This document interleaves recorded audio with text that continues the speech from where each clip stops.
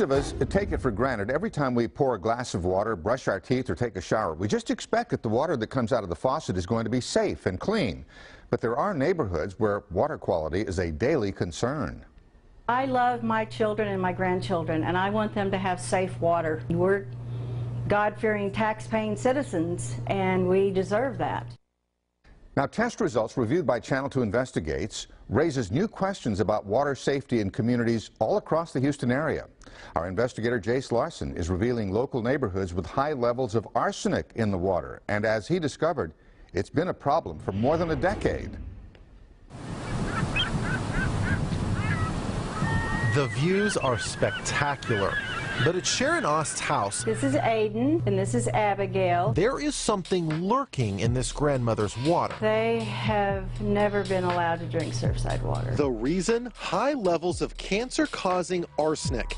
Surfside Beach near Freeport is just one of several water providers in our area that serves its residents tap water with high levels of arsenic. Channel 2 reviewed Texas Department of Environmental Quality records and found water here has averaged nearly 20% more arsenic than the EPA's limit. And it's been this way since 2003. Have people been drinking unsafe water? I would say yes. To what degree? I don't know. Pete Gutierrez heads the Public Works Department. He's personally not afraid of the water because he says it has been improving. I know a lot of people that's been drinking it. You think that it was fine to drink and had no health problems? I don't think so. Oz says she doesn't buy it. She thinks that the city and the state are not taking this problem seriously. Texas has been downplaying this very real public health issue, much like Michigan dismissed the problem of lead in drinking water in Flint. Tom Pelton works for the Environmental Integrity Project, a nonpartisan environmental group. He points to this 2-year study suggesting even low arsenic levels, just half of the EPA limit, can cause lower IQs in kids. His team found that communities all over our area have had consistently elevated arsenic for years. Take the water here at Trina Valdera's home in Cotton Bayou Park. That's in Chambers County. She's had high levels since 2004.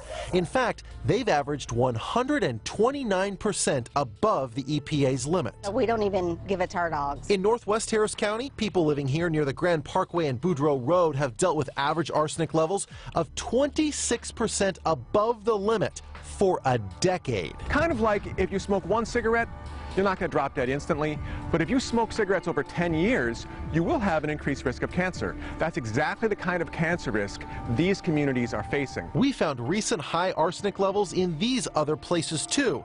You can see detailed boundaries in this story on clicktohouston.com. This is a problem that can be easily solved. There are filtration systems called reverse osmosis filtration systems that do take the arsenic out. It does cost money. Until it's fixed, Pelton wants the state to tell people not to drink the water that's above the limit, just like other states such as Wisconsin and Minnesota do. Texas is not taking it seriously. In Surfside, Pete thinks that he's found another solution, one that he hopes to have up and running within just a few weeks. How is this new well different than the old well? This well, bigger, more volume, but deeper. Way deeper. Grandmother Sharon Oss says her family has a right to clean water, and she is tired of waiting. I love my children and my grandchildren, and I want them to have safe water. We're God-fearing, tax-paying citizens, and we deserve that. Jace, people may be wondering why the state doesn't just tell people not to drink the water. Yeah, so the state doesn't believe it's a problem unless someone would drink it for several decades.